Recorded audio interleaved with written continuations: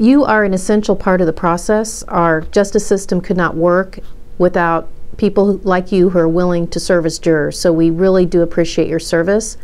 What I hear most often from jurors after they have served is, coming in, they were nervous, they weren't sure they wanted to do this, but after being selected and after going through the process, they are really glad that they had the opportunity. They learned a lot. They were really happy to be part of our system.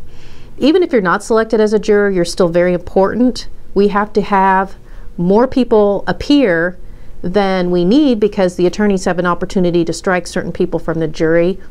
Some people have issues about being there. For example, they may have an illness or a family or employment obligation that makes it difficult for them to serve. So we do need extra people. So I always say each and every person who comes to one of our jury trials, we need you and we appreciate you.